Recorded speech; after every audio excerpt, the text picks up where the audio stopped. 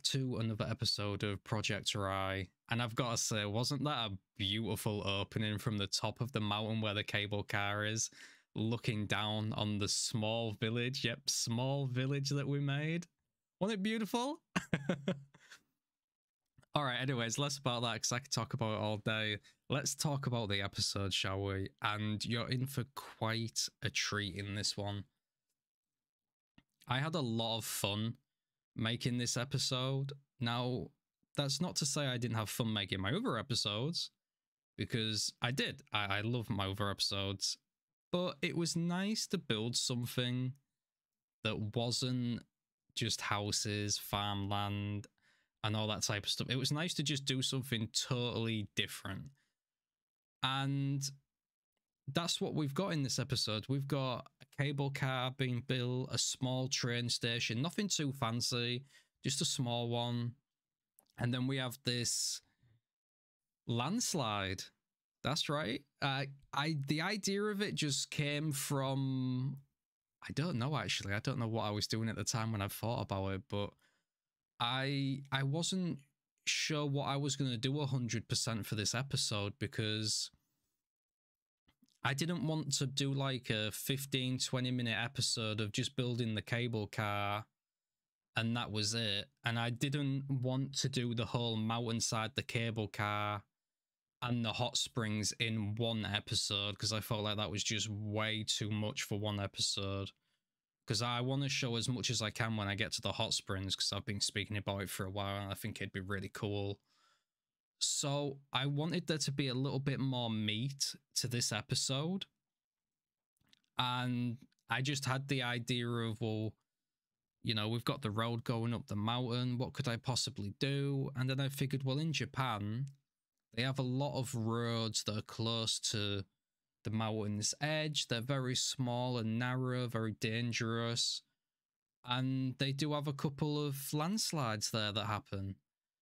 And I figured, why don't I just throw one in on this episode? I think it'd look really cool. And if I can get it to look right, then yeah, we'll do it. And I think it ended up turning out really good. It was kind of a bit frustrating and difficult to try and think of how I was going to do certain things, because as we all know, the roads and networks, they're not props or anything like that. So I wasn't sure how I was even going to build the road that was sticking out of the dirt. And then I had the idea of, well, I make fake roads pretty much anyways. Whenever I make car parks, it's basically just the same thing. You know, I put a plottable asphalt down, and then I just put some decals on it to make it look like, you know, a car park or part of a road that's not actually a road. And then that was when I had the idea for this. You know, I'll use the drain as kind of it looking like the thick concrete that's underneath the road. And then we'll put the plottable on top and then decal it from there. But it ended up being a little bit more difficult than that, because as you can see, I didn't want it to be flat and just sticking out. I wanted it to be on an angle, and it was kind of difficult to set up because, as you can see, some of them are lower, some of them are higher. It was just an overall nightmare, but it's not too bad, because once I've made one of these, it's as simple as just off camera, you know, tinkering with 2 or 3 more of them and then moving them into position. You know, I've already got like a template made, which is this first one. And then you're going to see when I add in the other ones later. But before I talk about that, I've been asked in the past how I do my decals and how I make them all at different heights and stuff like that, and how they don't overshadow each other and render over each other. And as you can see right there with the white line, it was over popping the top part. It was going over on the dirt. And I didn't want that, so I just turned it into the PO and I just changed the height of it. And that's basically all I do. There's some where, you know, I can just make them like I'm doing now, and I'm just moving them into position, because I didn't want the dirt to fully dominate the fake roads. I wanted to still be able to put detail on them so you could tell that it was actually a road with only a little bit of dirt on them and it's just sticking through. And yeah, that's basically how I did it. I just made them PO, tinkered with their height a little bit, and yeah, that's it. So there you go. Now, there are going to be parts in the episode where I throw down some trees and whatnot like I'm doing now, but there's not going to be a great deal of it because I don't know. I personally don't find placing down loads of trees and stuff like that kind of super interesting to watch unless it's like detailing up an area and whatnot. And I figured just watching me copy and paste trees in wouldn't be kind of interesting for people to see. So yeah, there's not going to be a lot of that. I just wanted to focus on the interesting stuff. And speaking of interesting stuff, this is actually an idea my friend had whilst I was building this and I was talking to him. And he said to me, well, why don't you put some trees going down the mountain as well with the landslide? And I said, oh, I don't think I can do that because, you know, he doesn't play the game. He doesn't know like the limitations of the engine and whatnot. But he had a really good idea. You know, I've totally forgot that I've got these trees as props and trees. So obviously with them being props, I can make them PO and I can change them, do what I want with them. So him saying, well, why don't you do some that look like they've come down the mountain side as well? Because without that, I would have probably never have put these in. So props to him for mentioning this. And there's also going to be some cool stuff that we're going to be adding to this area as well. I'm going to be adding in some police, some firefighters, some work teams, just to make it look like it's like a search and rescue that's going on. And I also found these really cool people on the workshop that were like crawling. So I've a little bit later on, I'll be adding in the people into the car to make it look like they're crawling through the window because the car's on fire. You know me, anywhere that I can put a car on fire or something damaged, I've just got to do it. I just can't help myself. I don't know what's wrong with me. I just think it looks really cool. Now, this bus was... I don't know what I was thinking when I was adding in the bus because... I don't know. I just felt like there was something else that needed to have come down the mountain as well. So I decided, hey, why not just throw a bus in while we're at it? Now, we have got the cable car later on, which I am going to be talking during that part as well. Okay, so what I'm going to do at this point is I'm going to be talking to you all a little bit later on. If you stick around for it, when we get around to the cable car, just going to talk about a few things, some ideas that I had, and some other stuff. So if you want to stick around for that, I will see you in the next part.